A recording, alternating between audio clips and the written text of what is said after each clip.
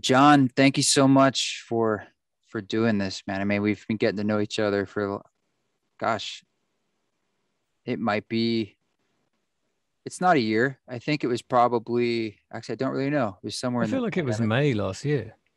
Shit. Yeah. So it's not a year then. Or is it a year? It's No, been it over is. a It's year. August now. Oh my God. It's over a year. All right. It's over a year. We're old Yeah. friends. So um And yet we haven't met. yeah, I know. I have actually a long list of people that I've collaborated with that I've only met virtually like this. Oh, I really? mean, not because I enjoy that, but that's just how sometimes the cookie crumbles. Sure. We're far apart, but I'm looking forward to crossing paths in your neck of the woods or here sometime soon. Yeah, likewise. But thank you for doing this. I really wanted to take the opportunity to dive into this new work of yours because I have so many questions just as a listener as I dove into that space. Um, Music for Psychedelic Therapy, this record is, I feel like a bit different for you, but also it's just by the nature of its title is sort of a unique offering. And so there's something to unpack there. And I just wanted to start with if you could tell us a bit about this is an official Jon Hopkins record, like it's a release for you. But what about this is different aside on the face of it? You know what it's called and what it's for, or is it different for you, like this work from what you've done Yeah, before? it's very different. And I think the main way in which it's different is that this is something I've only become aware of retrospectively, but I think all the other albums, and I'm not like doing them down for it, but they all had more of a, they had goals within the external world that I was trying to achieve, like built into them. And like, let's take Immunity, for example, which was the first one that got wider attention. Like, I wrote all of that, with the same love and integrity that I try and apply to everything I write. But there was this fact, which was that it had to connect more because I'd done two solo albums and it hadn't really connected to people. So I'd done a lot of collaborations and productions which had been more successful, and I'd done film scores and stuff. So I was like, I had a living, but I always thought I wanted to give it like one more try. Yeah, to make a solo record as a composer and just see if I can make that part of the picture. And of course, um, that one did that quite radically, so that the other things took a back seat, and that in a way it went to the other extreme. And Mm. but there was something built into that process of like, I have to make this one work. So I didn't leave anything to chance. I did my absolute best on all fronts, even so far as like making sure the titles weren't shit, because the previous albums had some very, very empty titles because words are not my medium. And for Immunity, I talked to a poet called Rick Holland, and we had long conversations, which he turned into freeform poetry, and I chose the names out of that. And right down to the artwork, which was like microscopic photography of crystals forming. Um, and everything was just on a different level as much as I could make it. And then Singularity was like, okay, so I've got to this point, I have to go to this point. And again, it was all done with love and integrity, but there was a huge amount of pressure, I suppose, And they both took you self-imposed. a long time, right? Yeah, that's a pattern. I mean, I think I like to spend a long time on things, even if I'm not working the whole of that time. So like maybe the duration of the whole process is 2 years, but in that time I might be writing for a year. I mean, it's something like that. But with this one, yeah, anyway, to finish what I was saying about Singularity, there was like a desire, I think, even though I wasn't thinking about it as consciously as I was writing it, there was an intention to make big tracks that I could play in front of a lot of people, because the show size in Immunity had moved from the first show in London, which was 600, to the one at the end, which was like 10,000. Wow. That's the change in numbers. So I was like, okay, so we're starting at this number, and then Singularity ended with a show at Glastonbury to 35,000 people, which was on the What? BBC. Yeah, this is crazy. So this was, and I guess on some level I was aiming for that, whilst at the same time trying to still express myself truly. Um, but we've talked a bit about this privately, but like the experience of touring those records was as in any musician who tours that much will tell you, it kills the body. You know, it can be incredibly difficult to, of course, to play hundreds of shows all over the world with your sleep pattern all over the place, and the pressure of having to be not just on form, but like on peak form at random times of the night, particularly in the DJ set part of it. So then, you know, pandemic comes along, and you know, I really don't want to like attach the narrative to this album that it's a lockdown album. It's not. This is something that had started. We'll go back to the origins of it in a minute, but you know, this is something that was in existence, but I didn't know it was going to become an album.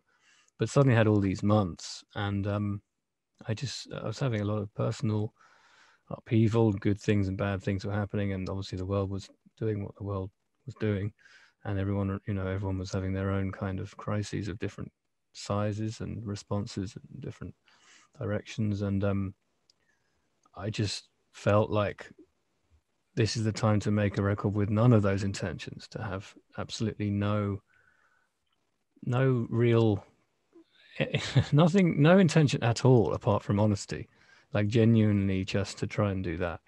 And I thought I was doing that before, and it just turns out that I wasn't so much. So this is like the most unguarded, most honest, it's totally, you know, not interested in calls, not interested in reviews, it's not interested in live shows. This is just my absolute declaration of who I am and what I believe and what I want to hear in music, without any of those fences or guards, I suppose.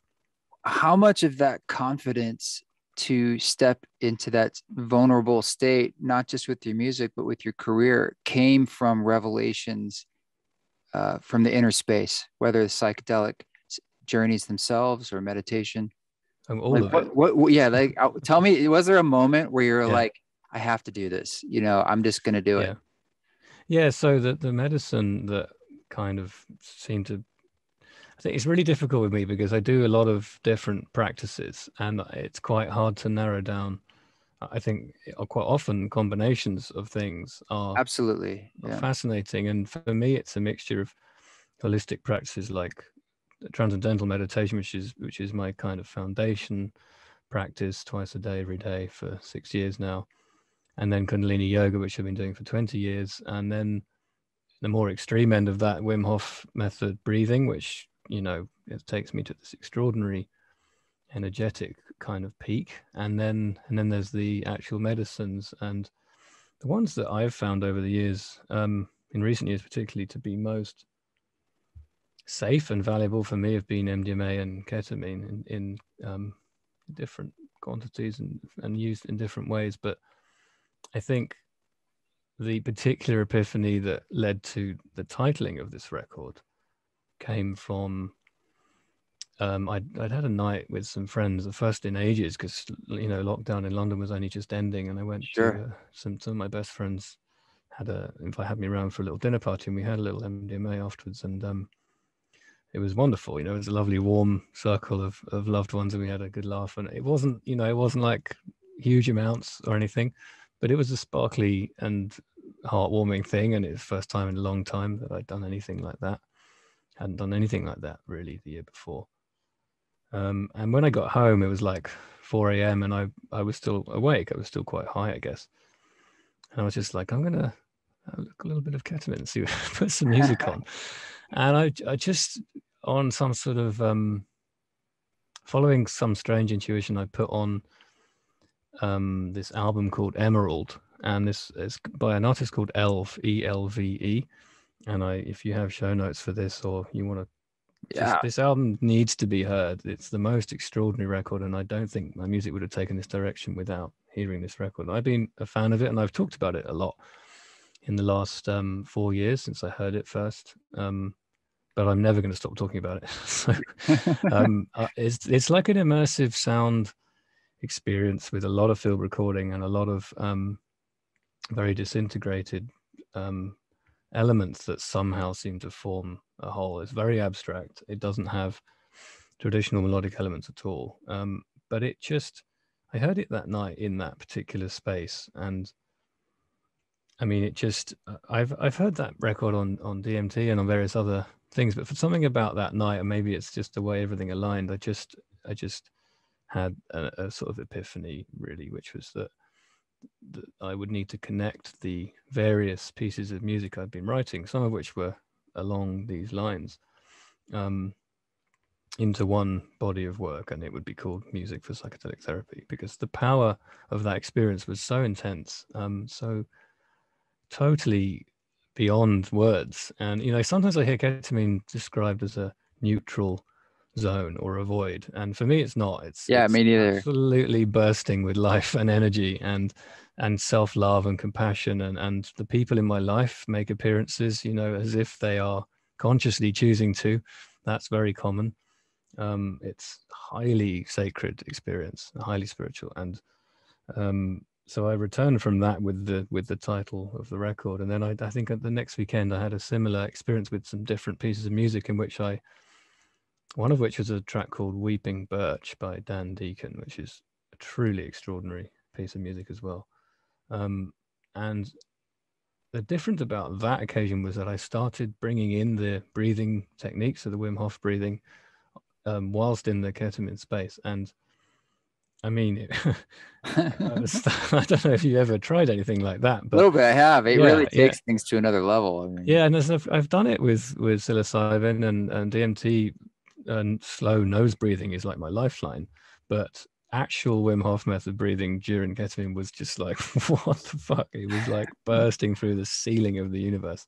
And I reached that place. I know you've been there, where you get it, you get everything, you understand just briefly, you understand everything, and you're fully 100% awake and tuned in. And it was a heart space thing. It's like I'm 100% in here and 0% up here. And yeah, that kind of laid the foundation for this thing starting to form into one body of work. I would say those two events. Man, I've had similar experiences where you're listening, you have an experience with music in those spaces, and it's so powerful and salient on, like, that's really why I do kind of everything I do with music now. And there are many times that I doubt it, that I'm like, I talk to musicians and friends and people on this show and otherwise, and they're like, a lot of musicians are like, I have no agenda with my music, like almost secular, apolitical. But it's deeply personal for them, but they're like, I'm just making it. You interpret it as you like, you do what you want with it.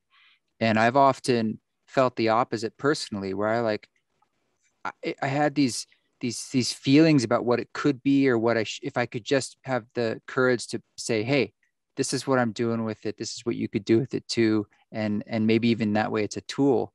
But how do you feel about that? If someone were to say, like, they'd ask you, like, do you have an agenda with this particular album or not?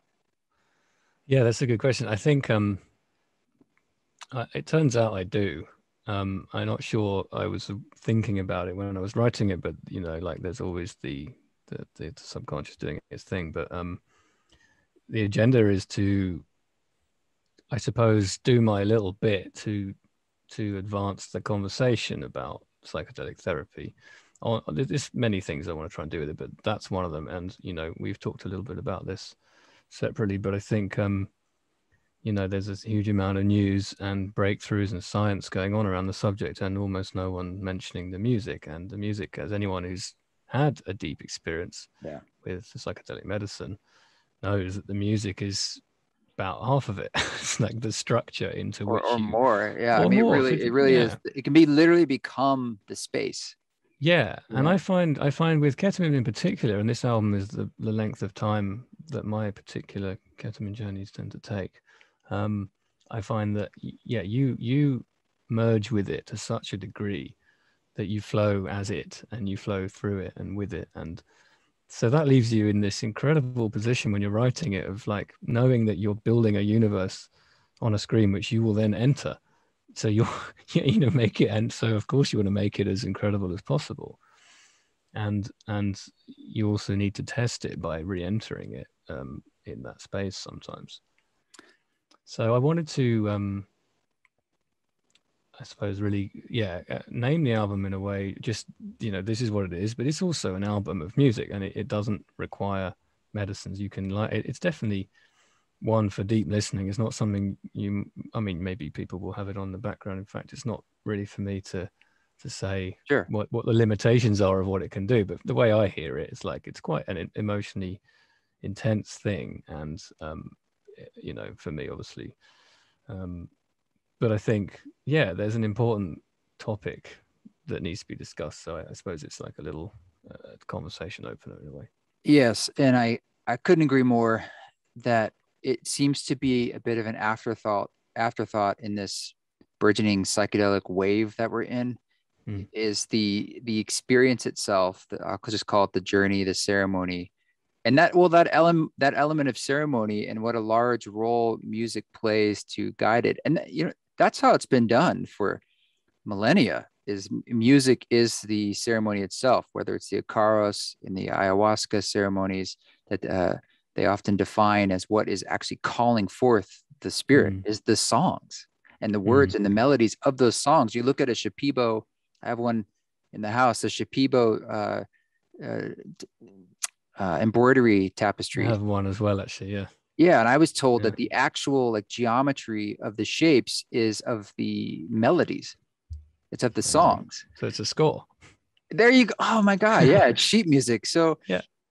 And you see this in other ceremonies as well, from Lakota sweat lodges, and it's all about the songs and how the lineage of those songs. So it is a very important element. I think there is this really interesting vanguard of like, what is this modern musical language for us, for people who grew up in the West, who are entering into these modern spaces that are getting commercialized, but also sometimes just people in their own homes.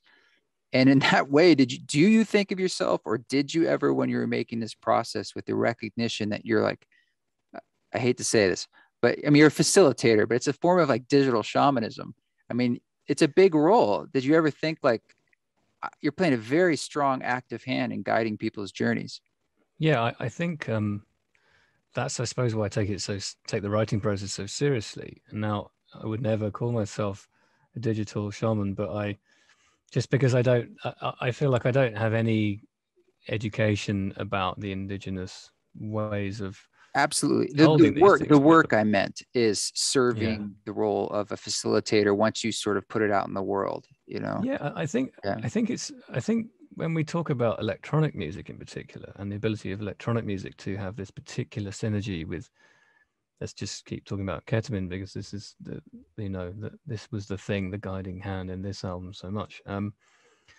It's really different. So sometimes I listen to things that are acoustic and guitar based and have voices, and they're all extraordinary, but there's something about immersive dimensional electronic music that feels like a frontier. It's like there's something, and it has to be, because that genre is reasonably new, and ketamine itself being used as an entheogen in a way is also new. So it feels like we're kind of in this amazing position to explore something that potentially could be incredibly powerful. It's quite hard to measure exactly what it's doing, but I've come out of experiences with so much clarity, so much perspective, and so much wonder.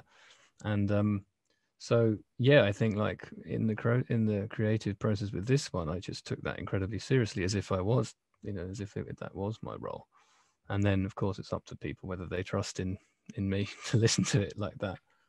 Well, I want to talk about the nuts and bolts of making this, because I'm very interested in that. But let's start more broadly with like, how did it differ from how you make other records? Like, I'm guessing that a lot of this you have to open yourself up to that intuitive improvisational, like allow that larger thing to flow through, as opposed to like just your discursive mind deciding, okay, it's going to have this at 20 minutes in, it's going to need some more rhythm, or it needs to go into a minor or whatever.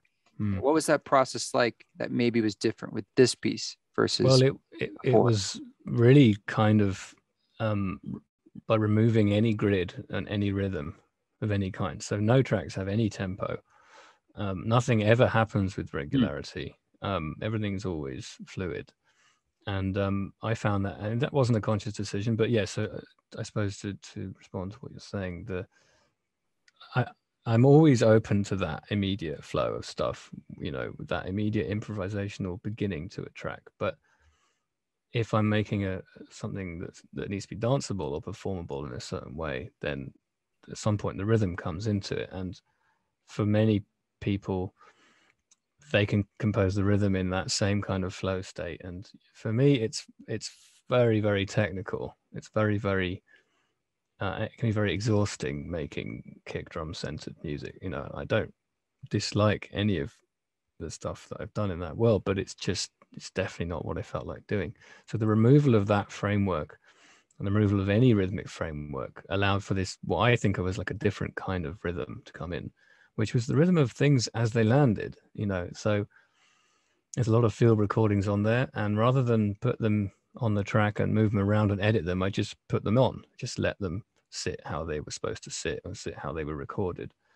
Any idea that came, drag it on almost at random and just listen to it with the knowledge that increased with every working day on this, that it would be right straight away. And this happened again and again and again. There's so many synchronicities where things just landed right. And it happened with the sounds that came up. And so like one example, right? I sometimes when I'm working later into the evening, I'll drink beer at the same time. It seems to unlock a couple of extra hours of energy and take some of the work-like feel out of it. So I like really nice beers, and there was this one track that I was working on called "Love Flows Over Us in Prismatic Waves." The titles on this record are not really supposed to be spoken aloud. I've just discovered it's more like to be read as a poem or something, because really it's one whole track. But anyway, that was the track I was working on, and I had this beer, and the track is in F, and for some reason I flicked the beer glass at this certain point, and it was an A, which is the third, the beautiful missing piece of the chord I had, because I had like Major, yeah. a major third. So I had I had a fifth going, and I had a G in there, which is kind of what you might call like a calming neutral chord. And this little flick was just the third, which completed the picture, but in a very subtle way. So I didn't want to like hammer the third in there. But the third is the thing that sweetens everything, and you need to use it sparingly. So rather than think about this for a second, I'd learned by this point, just put a mic on it immediately and record one pass, and that'll be that. And it was obviously straight away exactly right. And then I tuned it down for when the chord changes. I didn't drink more beer to tune it. I just used Ableton. But that kind of thing happened really throughout every track in different ways. And I started to have such faith that I remember reading this Rick Rubin quote. I won't get it exactly right, but it was something like when seemingly random components join together to make something, or when they seem to make sense, something wants to exist. Yes. Oh, that's so good. Yeah, there's so many great Rick Rubin quotes out there. It's our mutual friend Corey Allen posts them occasionally, and that's how I saw that one. But yeah, something wants to exist, and I lived by that motto for the creation of this album. It's like this thing has so in a way it became me serving the existence of this thing, and it was difficult not to get like a strange sensation that something, yeah, just right. I didn't even try. I just went with that sensation and thought, well, I'll deal, if this is delusional, I'll deal with it later. But right now it feels like I'm a channel for something, and I'm lucky to be that channel, but it isn't anything that I did. It's just the way I'm built and the time and all the things I've done in my life. But really, like, something is opened, and this is like flooding through in a way that I've only ever had like trickles before. Do you think that'll inform your writing process and creation process in the future? It kind of depends what happens next. I mean, I love the idea of doing a volume 2 of this, but I want to see how it feels to make something this personal a public thing. And also, you can't perform this live. So, there is that. And there's a desire to occasionally perform, which this wouldn't really allow. So, Why do you I think think, you can't? I mean, I definitely understand the challenges, but I've only seen videos of you perform. You get quite creative in your ways that you perform electronic music, and I could see creative ways of doing this. um, You'd have to reinvent it in a sense. I mean, it would be different. Maybe it'd be better to say I have no plans to perform it, but not that it's Okay, fair impossible. enough. Fair But enough. right now, how I feel about it is that it's impossible because it's exactly what it's supposed to be. And I'm not saying that's a good thing or a bad thing. All I'm saying is that the intention, like the purity of it, is exactly what I set out to do. And therefore, any changes, any other versions, and a performance would obviously have to sound different from it. Otherwise, what's the point? Would be not it anymore. You know. What about this though? I mean, what if the record exists as a tool, as an experience, as an album, but then I, man, people would be so excited to say, I want to drop into that kind of space with Jon Hopkins live, where you're just doing something different. But it's what the glue that holds it together is what you're speaking about is your intention, the openness of you creating in the moment, which you've done before anyway, but it's sort of the lens you put on it. And it would be a completely different piece. We just set you up with a series of instruments, some synths, and Yeah. you just make sound for 2 hours and people lie down. Yeah, that's more appealing. Yeah, if we take it away from trying to do that thing, trying to make a. Yeah. But it could well be that I mean I'm so unbelievably close to this. It's starting to shift finally. I finished. I think we mastered in May. We're now in.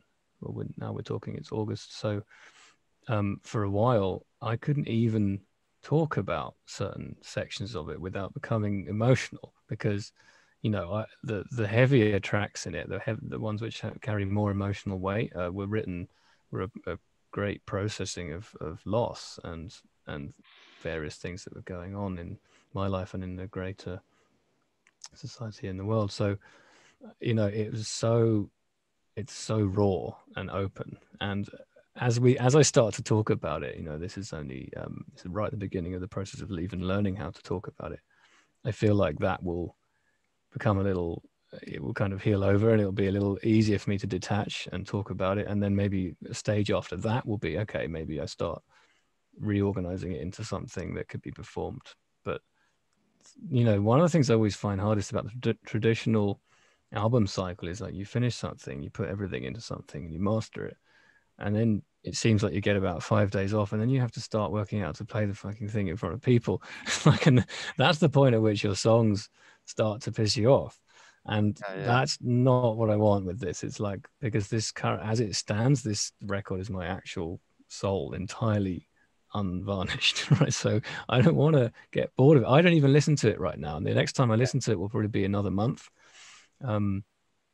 But I just I need to feel I want to preserve that for as long as I can before eventually having heard it too many times. Well, I appreciate you speaking about it now, and I recognize I can feel the vulnerability in it, and I can tell you as an outsider that's what we love about it, and that's what we love about this offering, and that's something we're really hungry for as a people. It's like that sort of exposure to the intimacy of like one human's experience as close as we can get to the center, and that's very present in there, and that's needed. It's really needed now more than ever because authenticity and that genuineness Mm. is it's like the gold. It's the golden nectar of our time. So, Well, thank it you for just doing that. yeah, no, I appreciate you saying that, and I think yeah, it was like I had this thought at some point when it became clear what this was forming into. It feels like the time for all the bullshit is done. There's Yeah, no more excuses. Just like honesty, true honesty and vulnerability is really the only answer. all hands on deck, and what's Exactly. needed is honesty. It's like Yeah. truth. It's the old tell Yeah. the truth.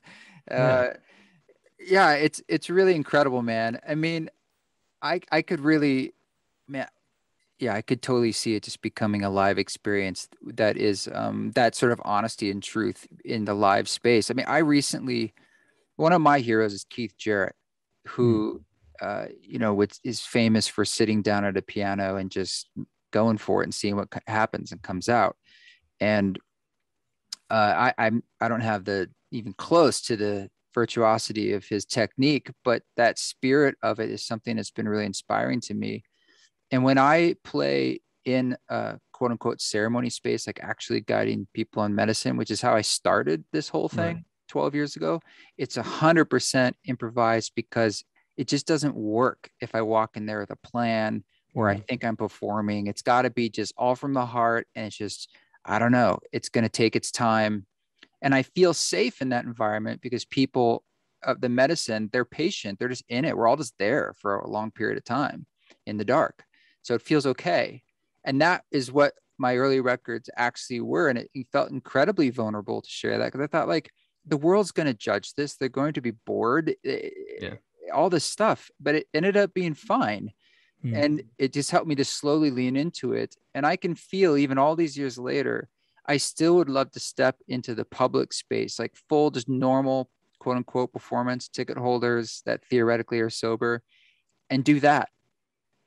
But I still, have my own fears about being judged, or it's like people want this or that, or to be entertained, as if that's not entertaining on some level. But when I say it to you, I know that's what I'd love to see. I mean, I'd love to see you do your fully rehearsed thing too, for sure. But I'm like, wow, I would be watching a moment in time where we're just there together and anything could happen or not happen.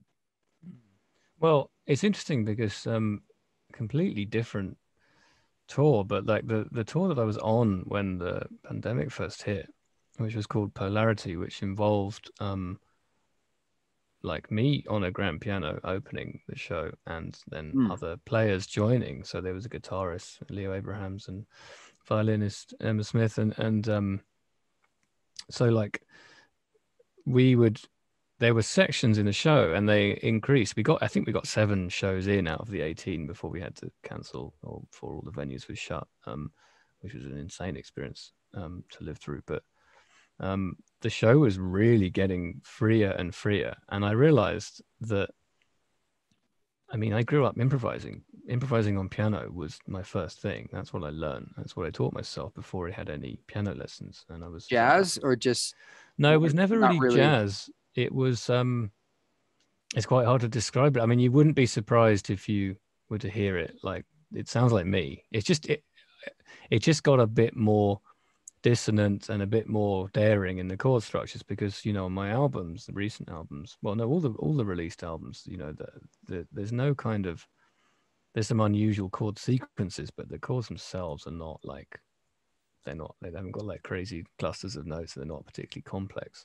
But I started to find that when I was at school, I did a bit of jazz improvising, but I started to find in this tour that I was getting more and more open to unusual harmonies and more daring. And by the end of it, I was doing, I think, about 15, 20 minutes where I would, at the beginning of the show, where I just walk on with no idea what my first note was going to be. And How'd that feel?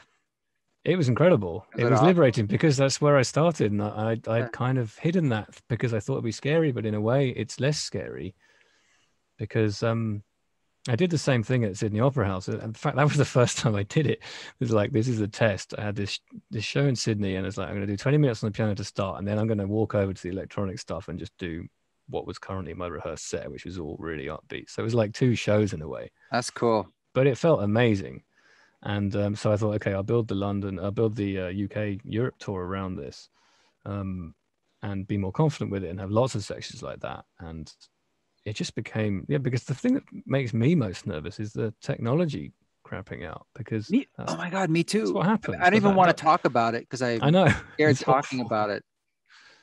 It's a horrible feeling. And the show I mentioned at Glastonbury, to all those people, there was no proper backup system because we were on tour and couldn't like bring double of everything. It was just, it really should have done, to be honest, but because the show is quite freeform, you can't just have a tape running in the background. Basically it is my responsibility to sort that out, but generally it's if you're carrying, there's only a certain amount of stuff that a small crew can carry around. Yeah.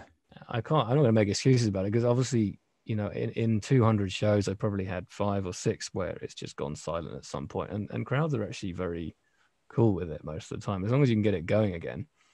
But that is my fear. It's not because I know how to do the rest. I know how to play the music, and I know how to. But sitting at the piano, nothing can go wrong. You just play, and that's what I've been doing for 30 36 years or something, 38 years. Yeah, I have some friends who tour and they literally have like two systems off stage. You hit a button that just goes to the other one kind of thing. Yeah, And I I saw a know that. band. Yeah. Yeah, I wish I had that. I just don't have the space for all that kind of gear right Well, now. that's it. It's the same. That's the same with our crew. We had like 7 or 8 people and a lot of lights, a lot of other stuff, and Mm, you know, and the setup to duplicate everything and also to work it into the things I have on stage. I mean, yeah, you could have the laptop. complicated. Yeah. How do you have your hardware controllers duplicating and your Chaos pads, which I use, which that's audio only? So I couldn't do it, that. Yeah. I it mean, was too complicated and only too way you could really heavy. do that is to have like literally a whole separate setup off stage. It's like on a Yeah, platform that wheels, which would be ridiculous. It's yeah. like I think push I'd this one probably. off. Yeah. Anyway, so that's where the real fear, I think, comes from about performing. And generally, it's fine. Ableton itself is incredibly stable.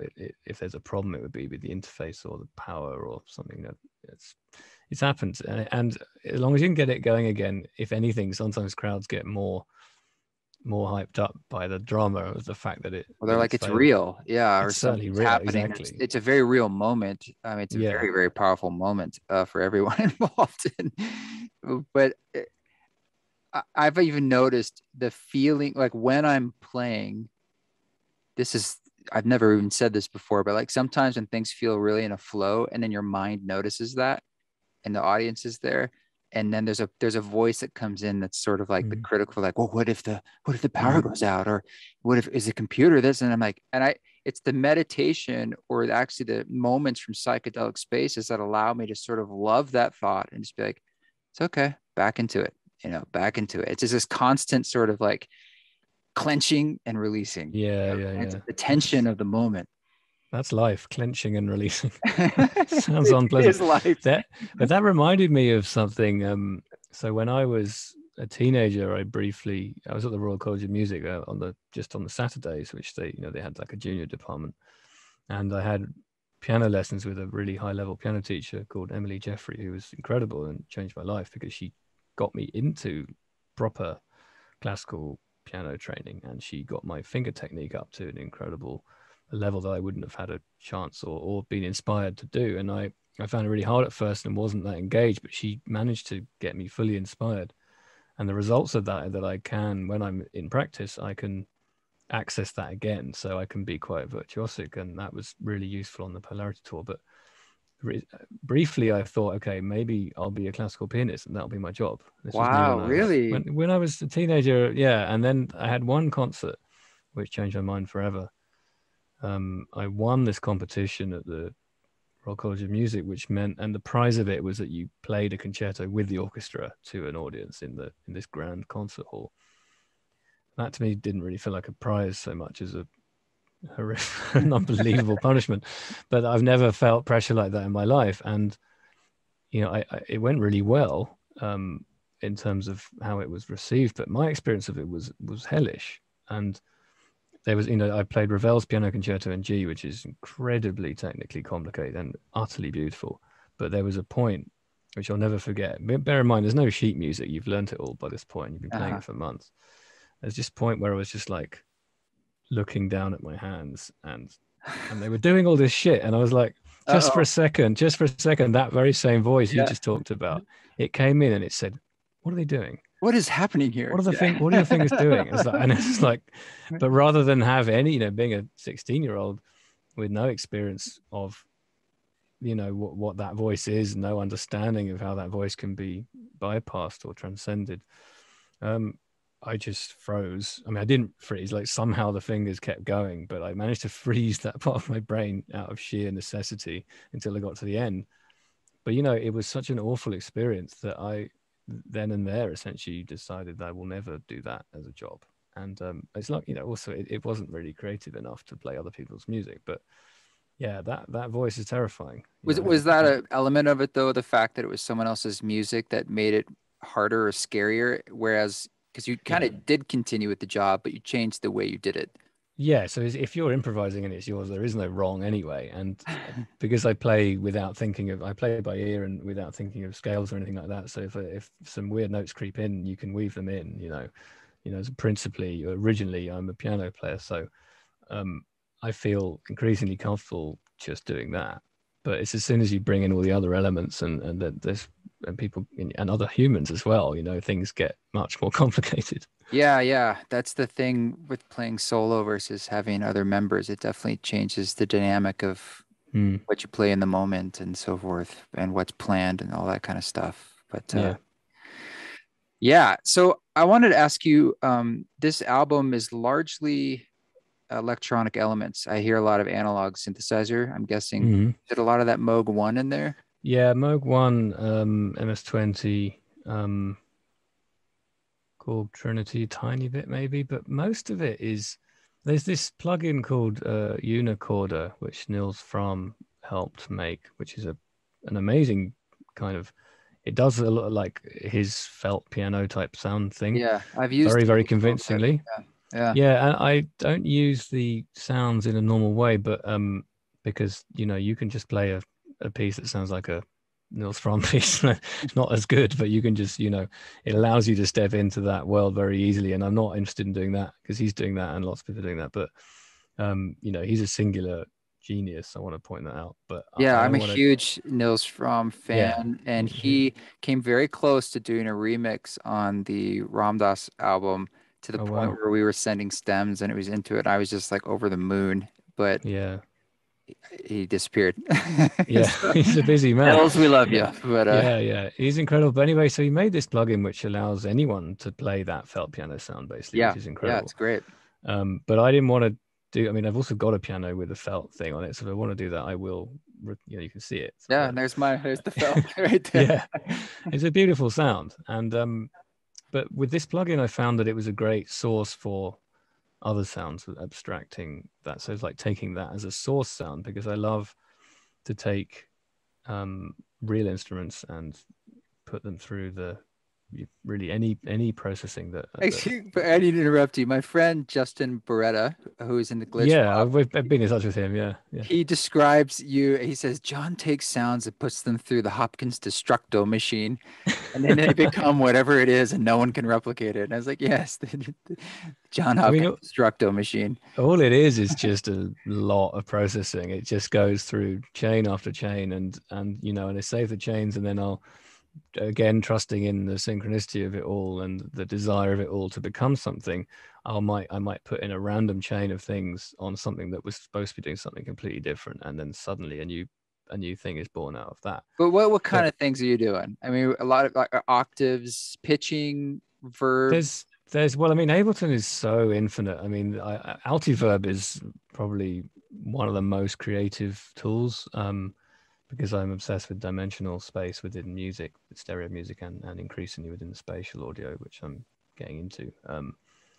So Altiverb, all the Sound Toys stuff, Echo Boy obviously is incredible, Hmm. but these things are instruments in their own right. That's how I view them. So like you've got your sound, that's great, whatever it is. Say it's a normal piano, and then you put all these effects on it, and then you mute the dry, and then you maybe resample that in Ableton and make a new instrument out of that, which you play on your keyboard, and then you put that through another chain until it's just really not in any way what it was, but flowing freely down whatever sort of calls to me, whatever extra layer of processing calls to me. So I never use sends or returns. Every single sound has its entire completely unique way of being processed. So you would never use one reverb for several things, for example. I And can using get the chain, processor heavy too. Do you have to end up sort of bouncing into stems so you can keep going? this laptop that we're talking on now is actually what I've been using, and it's pretty seems to be pretty fast. I mean, yeah, there'll become a point where if you use a lot of tape simulation, like there's a sound on the album which uses, I'm not joking, about 25 instances of a tape simulator in a row. 25. I think it was about 25, and it was a Hell of slate. a laptop. Yeah. It was a slate plug. Well, no, that's the thing. It couldn't handle that. So, but what I found, there was this slate. It's called Slate Tape Emulator or something. I can't remember what it's called, Yeah, I've got that. and yeah, and it's very processor heavy even to use one, but it's very, very subtle. And I think the idea is you put one on every track or something, and maybe I don't know. I haven't read about it, but I'm interested in, I mean, the fact is on Ableton, you can just click on a plugin and Apple D and it duplicates it. So I thought, oh, okay, I put 4 on. Too And easy. yeah, it's incredibly easy. All this stuff is just playing around. But the trick the trick is to judge whether it's good or not. And that's what I think probably what takes years of doing it. But you can certainly get things done very, very quickly. So I noticed that, like, with 4 instances of that, there was a little tape wobble that was becoming a bit more apparent. I was like, that's what I was looking for. So I selected all of those and then duplicated the 4 to 8 and then 8 to 16. And it started slowing down a lot, but it got more and more interesting. It was like, it started sounding incredible. And so I realized, okay, so I'll bounce everything else. And so nothing else is using any processing, and I'll get this part right, and then I'll freeze this part, and then, you know, bring that back into another session. So sometimes I'll work across multiple sessions in order to preserve that. But yeah, most of them, yeah, with this laptop, which is about a year old or a year and a half old, it can deal with it. And I've also just got a new actual desktop Mac, which I haven't yet wired in. So I think that will probably allow even more. You can do like 100 tape plugins and just keep going, man. Just see Why how stop far there? down how Yeah. far down the rabbit hole go. Yeah.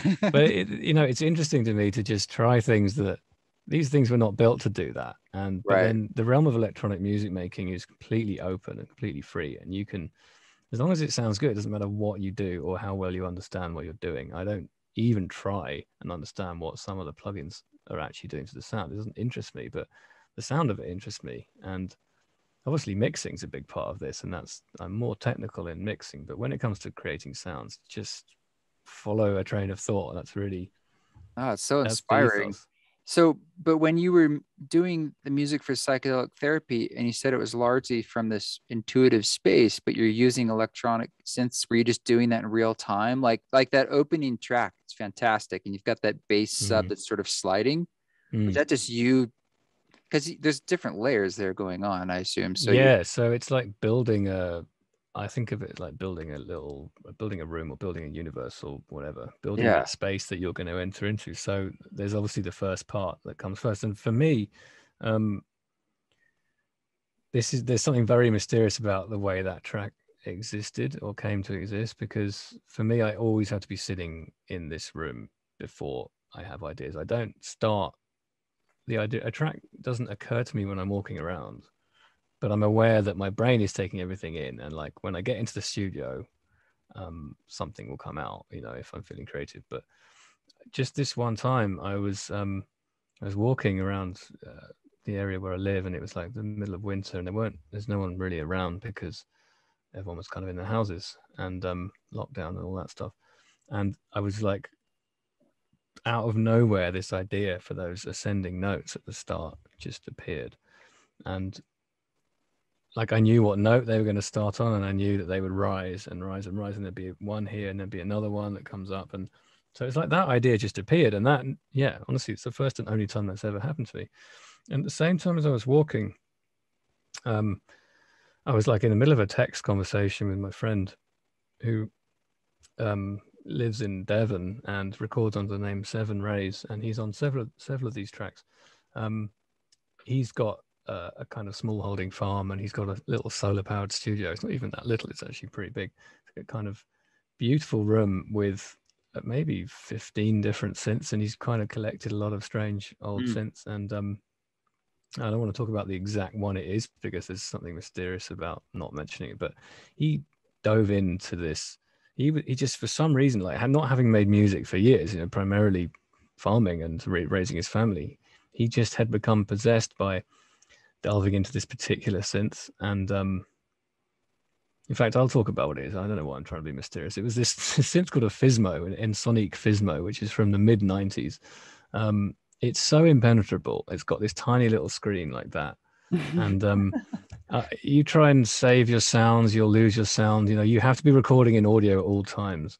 And it makes these extraordinary generative tones. And he became obsessed with just creating loads and loads and loads of them. And he was just sending me streams of them. And neither of us knew why. We just knew that he was following something good. We didn't know we were working together at this point. He was just doing it, sharing it. And then these notes were rising in my head, and I got to the studio and I put there was one particular one. It was Fismo test number 11. I remember it very clearly. I dragged it into the track, which was, with these ascending notes, and obviously it fit perfectly first time, and that's the basis of the track. And then layer after layer of that, the rest of it wrote itself based on how those elements sounded. But the fact that he happened to be doing that at that exact time at which that idea appeared in my head is That's awesome. This album was full of things like that. It would just, so I wasn't even surprised by the end of it. Well, Sit Around the Fire is like that too, I would imagine too. Yeah. It's like we had very much synchronistic element of coming into being. Oh, my dog. Oh, yeah. It's just this dog is with me part-time, and she's like 12 going. She's like a 75-year-old grandma who's just very like particular about what she likes. Right. But the first track, though, I was curious though, it definitely feels to me intentional for the role it plays in the album. Like as soon as that ding, and then it starts you're like, whoa, we're gonna go somewhere together. I mean, so it seems like, did you create it and then decide this should be first, or do you thought yourself it needs to start with sort of like a strong entrance? Well, the creation of that one was it's such a memorable moment because I spend a lot of time over music as we talked about, but I write the basis of things very quickly. And this one really took 2.5, 3 days to form structurally. And I, finesse the sound, and mixing was very complex with that to make everything sit right. But that just appeared with such clarity and with such speed. That's why it's called Welcome. It was just, to me, it was just that could go nowhere else on the record. The trouble was working out how to make it fit into other things that came later, and it took it's discovering that, of course, it goes into Ecuador, and it was like, making that work energetically was a fun challenge. But because if you could almost go from that into something energetic, and maybe it will be the good start of a DJ set or something. It could go a lot of different directions from there. Exactly. Sure. Yeah.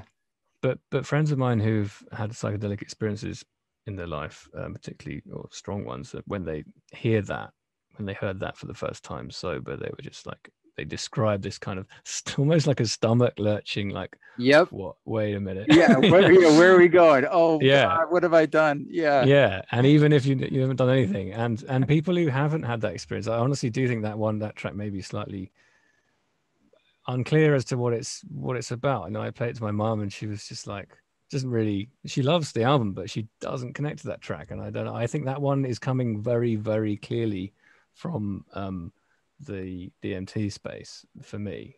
That's where it's falling off a cliff feeling. Yeah, that's where it's coming from. And of course I'm not aware of that when I'm writing, but listening to it now, I'm like, it's like, whoa.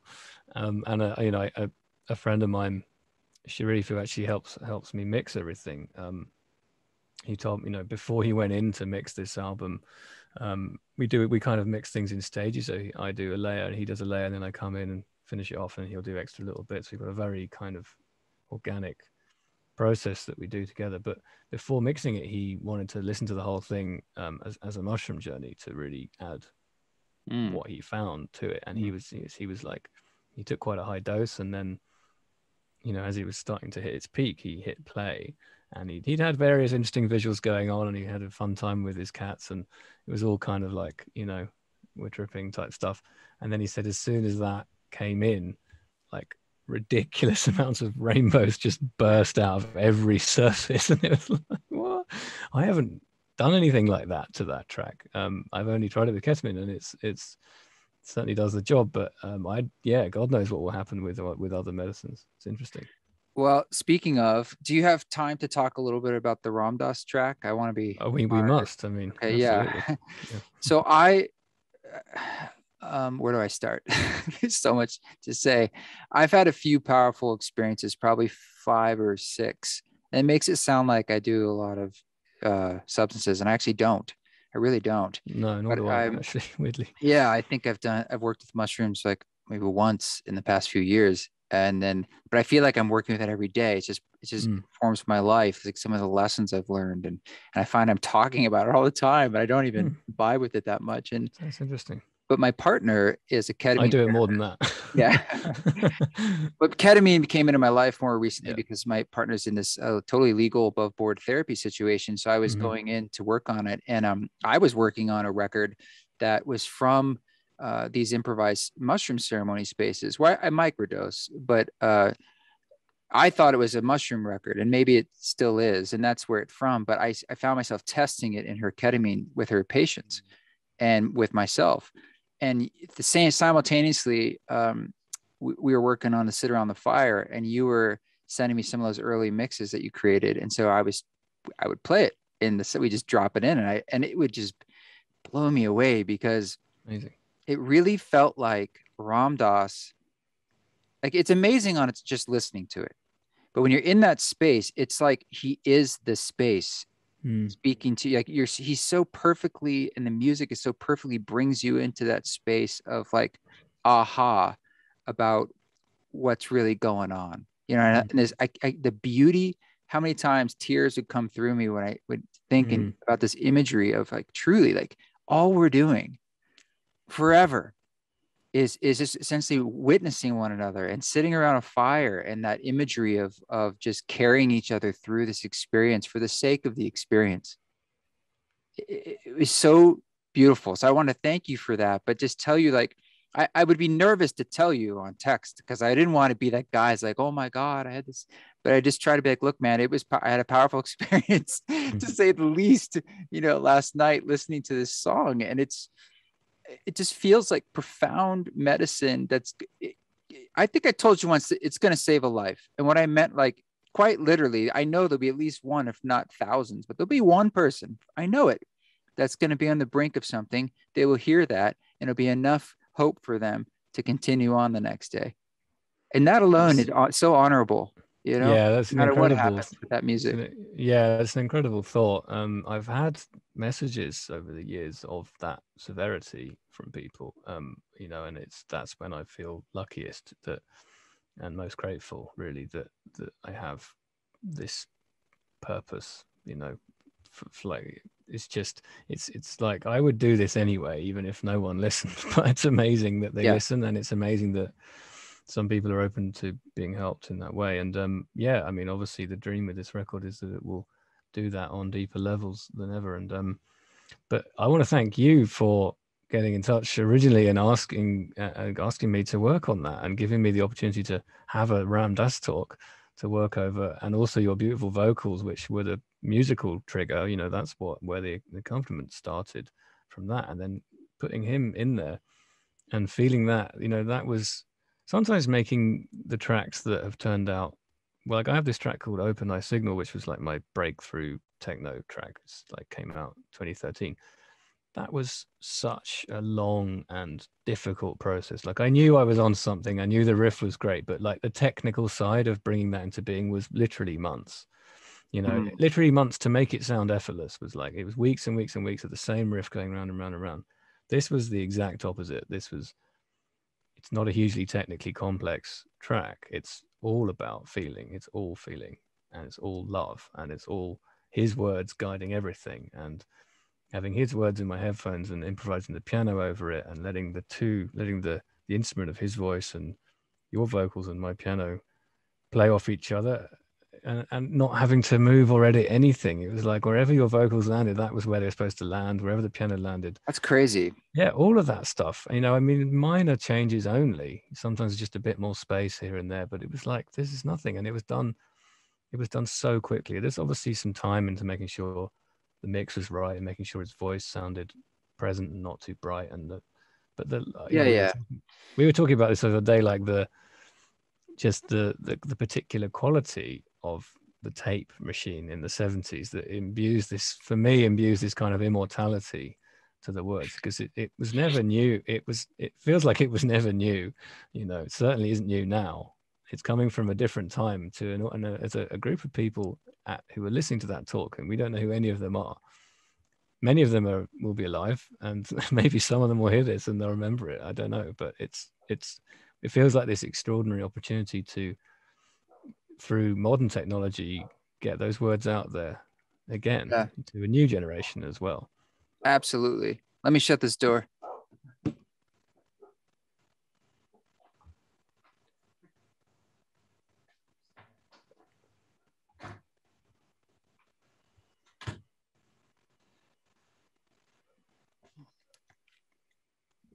Yeah, it's a talk from 1975. So Mm. it's a long time ago, but he's saying stuff that's so universal. And you're right. It's not necessarily new what he's saying, it's how he's saying it.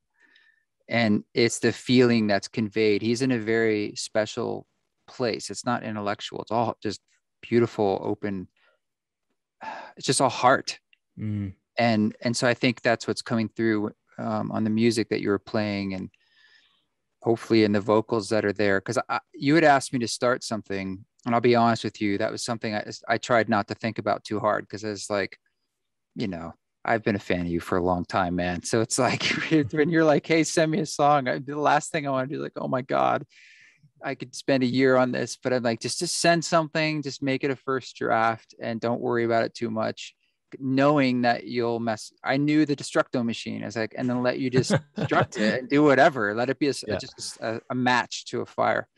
So it was just really wonderful that could then, because I remember when you went in the studio, you said it's kind of like one big session. You're like, I just had this amazing experience where it just all came out. And that's always a great sign, or it's a great feeling. I know that feeling. It's amazing. Yeah. I think it was great that you were open to doing that, because I mean, in collaborations, I always ask for a starting point, and it doesn't really matter how finished it is, as long as the person I'm working with is happy for it to be destroyed and Yeah, rebuilt. exactly. But the point is, the seed was there, like beautifully there, like the vocals were it, and it was just a case like I just putting them. I think I remember like having the session up and soloing them, and before I even listened to them on their own, just put them into one of these chains that I have ready already. And it's like, so there's altiverbs definitely in there. There's a few other reverbs, but it just straight away is like, yeah, that's it. And at that time, you didn't have this record wasn't really a record. You didn't know it might just be a single. I think we were thinking we just put it out potentially as a way to celebrate just more Ramdas. That's it. And I think the idea came a bit later, that it would close this record. I mean, I had written the Taos Caves piece at this point, right? Which I've talked about in online and stuff, but that, that's been available for a while on through a paywall on the website taos.org, TAYOS.org, if anyone wants to go and listen in advance of the album release. That was 20 minutes of stuff that was written and that was born in Rainforest in 2018, and so that was the true seed of this album. But again, I didn't see that as something that would necessarily be on an album either. And then it was really from Sit Around the Fire appeared, and then I think it was really from January where I just went through a lot of stuff in my life and then just channeled. And this is when I sort of turned into this bizarre beer drinking shamanic channel where for like 4 months of trance state music just started appearing from, and then it was like, okay, Welcome is the beginning, Taos is the middle, Sit Around the Fire is the end, everything in between has just appeared. And that's kind of it, really. Because your Singing Bowl piece was before this, and I'm curious, like coming from like someone who makes such like intense, beautiful techno music, like that end of the spectrum, and then in the same artist releases the Singing Bowl piece. I mean, you're speaking my language because I'm all over myself. It's like I do all sorts of things, but it's like, is there a part of you that was like holding back or nervous about taking that shift? This is your career too, and your job, or were you just like, no, this feels very clear to me that it doesn't matter like what niche it's going to fill, how I perform it, what the fans think. This is what I need to do. Yeah, I've never been so certain about anything, and I'm realizing that as I start to finally talk about this, having kept it to myself for ages. I mean, of course, there's all the practicalities, but I think that the practicalities of like changing the direction of what you're doing. But I have always made solo piano pieces. I don't think it's a departure. There are ambient pieces out there, but it's true that the focus tracks in the last 10 years have all been big rhythmic entities, and but you can't keep doing the same thing forever, and I really was done with that, and I will go back to doing.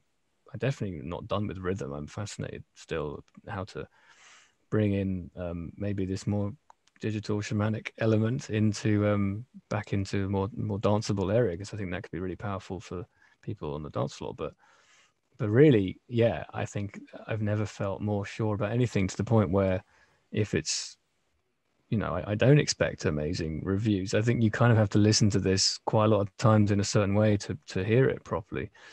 I'm not really expecting anything at all. It just needs to exist, and it does, and people can do Well, hopefully, or hopefully the it will. reviews you're going to get essentially are the people who do this for the journeys. And because of the title, this happened for me when I did music for mushrooms. Like it helps people. It's an invitation. Yeah. Like if you'd called this something else, it actually would have done a disservice to what it really is. Because Yeah. of the title, it will be used by people in ketamine therapy That's clinics. the It will be dream. used Yeah. by individuals all over the world for a long time. And because of that, they will then enter into some incredibly profound states that the music will help usher them into and sort of guide them into these spaces. And that alone is doing such a service to the movement of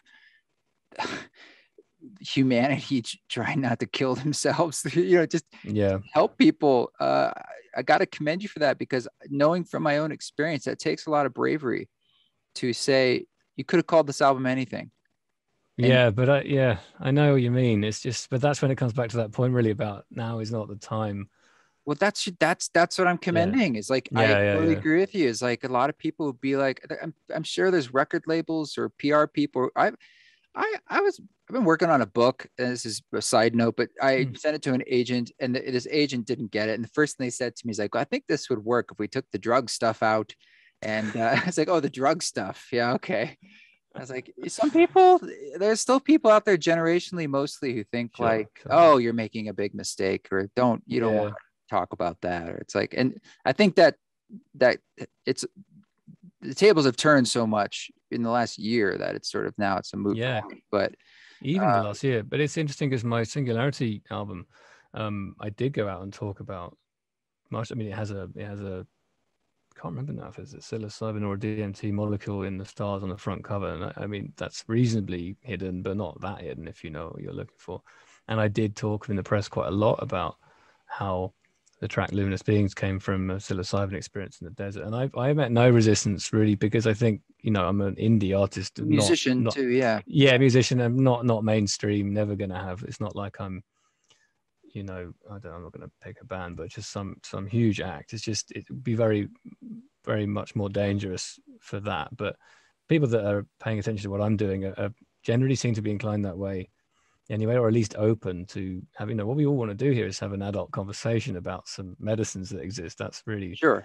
and we need musical frameworks for these. So that's really what's most important, and I'd be surprised if anyone who hears, is this going to be, it's in my head, it's like, it's the most experimental thing I've done. Who knows, of course, whether Round Dust track could potentially reach a lot of people, because The words alone make it very yeah. accessible. And there's ideas there, and it's you did beautiful work there. Just a couple more questions, and then I'll let you get on with your beer drinking evening there, and your Not day. drinking this evening, actually. I'm sure I'll have a beer.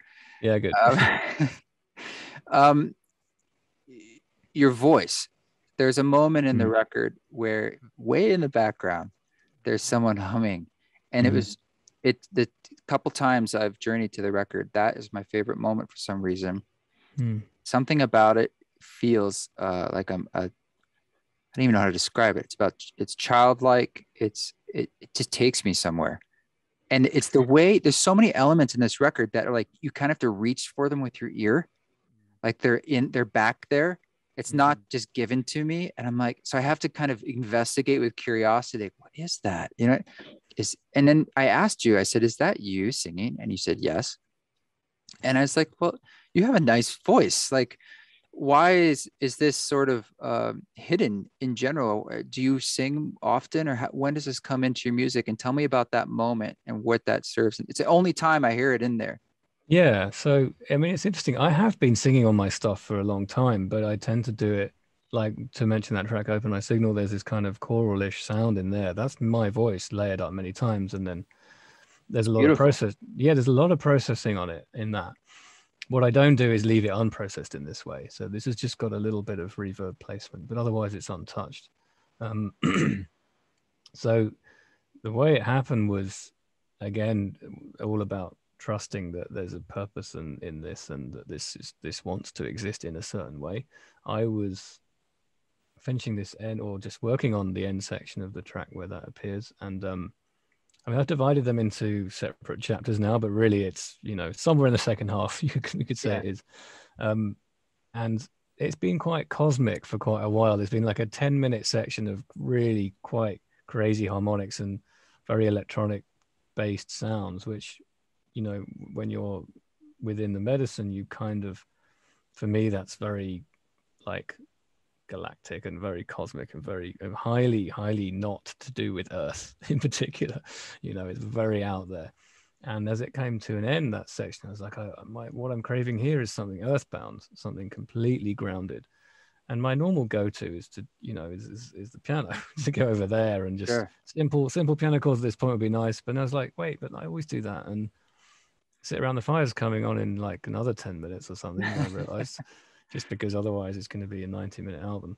So, and I caught myself humming, and I hum all the time. Anyone who's ever like taken anything with me or just hung out with me for a period of time, certainly anyone who's ever done DMT with me knows that I hum with the music. And I feel like it's a bridge between, it is a bridge between yourself, your deepest part of yourself, and the vibrations that you're taking in.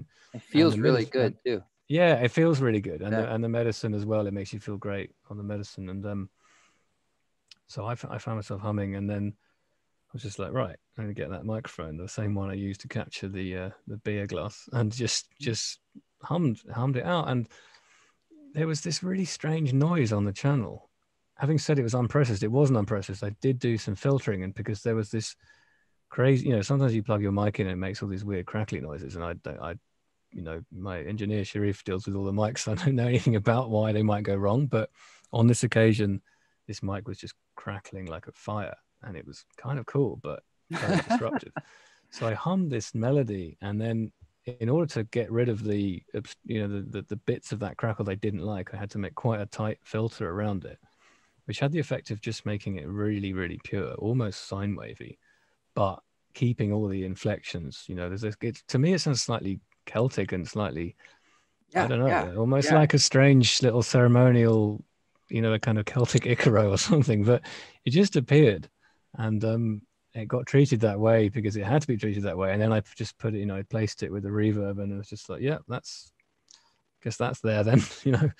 It felt very kind of egoless and very about. It's like if you're trying to be honest, and that was about as honest as I could be, because any friend, like I said, any friend I've taken DMT with or anything, it's taken them straight back to that experience, because this part of me just will do that. So yeah, it's putting everything of myself into it. Well, it just sounds like I hear over and over again these series of gifts that were coming through, like a little melody or Mm. a little mistake, but you're accepting it as a gift. Maybe it's an idea, and it all just starts. You're receiving of all the little things that came in and Yeah, allowing them to just be inputted in, like, oh, we'll figure it out later, but it ends up yeah, typically being the piece. yeah. That's it. Yeah, and it's that's such a joyful way to write, and it's nice to write something where you don't feel like you fought with it at any point. Um, and it was. So yeah, I'll never forget the experience. Whatever happens to it, it's important to remember before anyone hears it that the experience itself was life-changingly beautiful. So, Mm. um, yeah, Well, it's been the same for me getting to know you and working even in a tiny way on this mm, record with you. I'm honored and I'm just so overjoyed that it's getting out into the world. And we all thank you for stepping forward with such grace and authority to say, this is what I'm going to do. And I'm doing it. oh, Done it. thanks, man. I really appreciate that. And yeah, once again, thank you for inviting me to work on that beautiful speech with you. And yeah, look forward to meeting in person. Yes, of course. And thank you to Ram Dass and the Love Server Member Foundation and everybody else, to Anna for introducing us and to Domino for working on this and everybody else. It's been Mm. really great. Is there anything else you'd like to say to let people know before they were? Is there any like, hey, if you're going to listen to this record, this is my message to you? Or is it just totally like, it's your call, do your thing? I think generally, I think we've pretty much covered it all apart from, I think do at some point, whether you use medicines or not, listen to the whole thing lying down in the dark. Give it the space. Give it Yeah, the carve space. out the space a bit. Turn off the phone. It's like give Yeah, yourself the that, hour to experience it. yeah, that's it. Whether it's headphones or speakers is really whatever you feel most comfortable in. There's something about headphones which does work well, but then sometimes blasting it on the speakers is, and let it take you over and then just see what happens. I love it. Jon Hopkins, thank you very much, man. It's a pleasure. Thank you so much.